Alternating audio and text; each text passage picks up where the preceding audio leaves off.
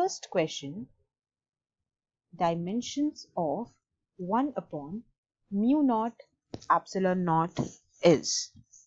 So the electrical permittivity of free space and magnetic permeability of free space is related with the light of speed in vacuum with the formula C is equals to 1 upon under root of mu naught epsilon naught.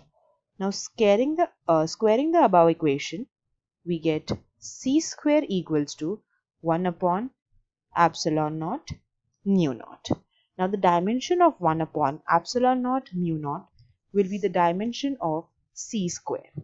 Now since we know the dimension of C is equals to L and T inverse, so the dimension of C square will be L T inverse the square.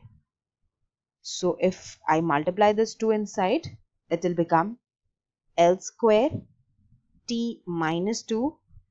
And now look towards the option if we have this thing. So that is, it can be written as in the fraction as given in the option, that is L2 upon T raised to 2. So let's look for this in the option, that is L square upon T square. It's there only in option C. So looking towards the next question, electromagnetic waves are produced by either a static charge, a moving charge, an accelerating charge, or none of the above. So we know that an accelerating charge produces a changing electric field, which in turn produces a magnetic field. These alternatively changing magnetic and electric fields give rise to electromagnetic waves. A static charge gives rise to only an electric field, and a moving charge creates a magnetic field. So A and B are incorrect first of all. Thus C is the only option which is correct.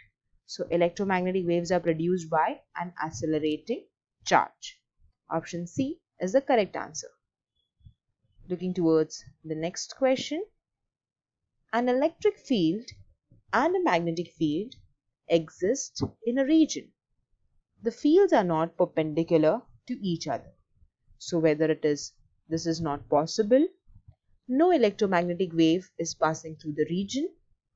An electromagnetic wave may be passing through the region, or an electromagnetic wave is certainly passing through the region.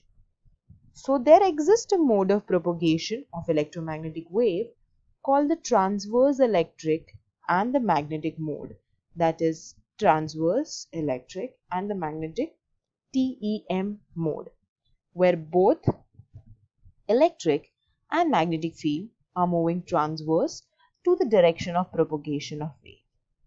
The fields are not in the direction of propagation. It is possible that an electromagnetic wave may exist when electric and magnetic field are not perpendicular. So the correct answer is option C, that an electromagnetic wave may be passing through the region. Looking towards the next question, a free electron is placed in path of plane electromagnetic wave. The electron will start moving along the electric field, along the magnetic field, along the direction of propagation, or in the plane containing the magnetic field and the direction of propagation. So a particle placed in an electromagnetic wave moving with velocity v experiences a force called Lorentz force due to the electric and the magnetic field. This Lorentz force is given by F is equals to Q E bar plus V bar into B bar, where Q is the charge of the particle, E is the electric field, V is the velocity of the particle, and B is the magnetic field. An electron at rest is placed in the path of the plane electromagnetic wave. Now the Lorentz force acting on the electron will be F is equals to Q into E bar plus, so this V will become 0, so that is 0 into B bar, where E is a charge of the electron. As electron is at rest, so the velocity will be 0 and the net Lorentz force will be, so this multiplication will completely become 0 and thus only these two terms are left, so that becomes F is equals to Q into E bar. This shows that electron will move in the direction of field.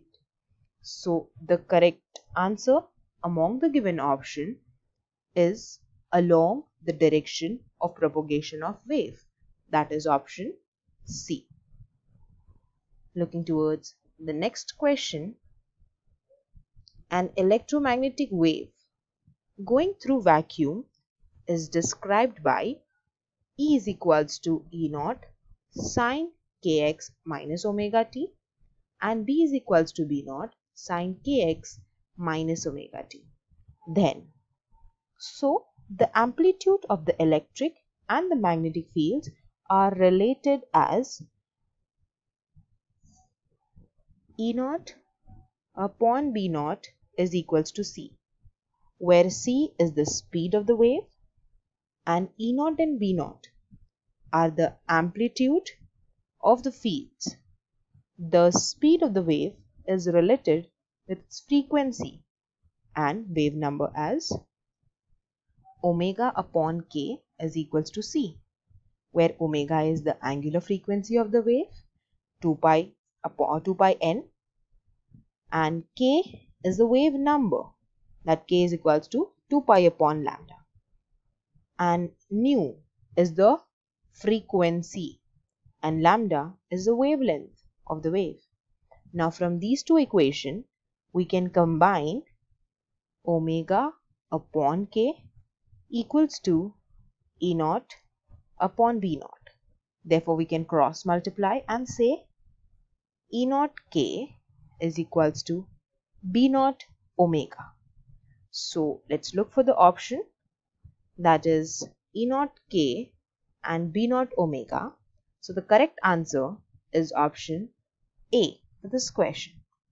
Whether this B and C are invalid, so we have only this possibility, option A.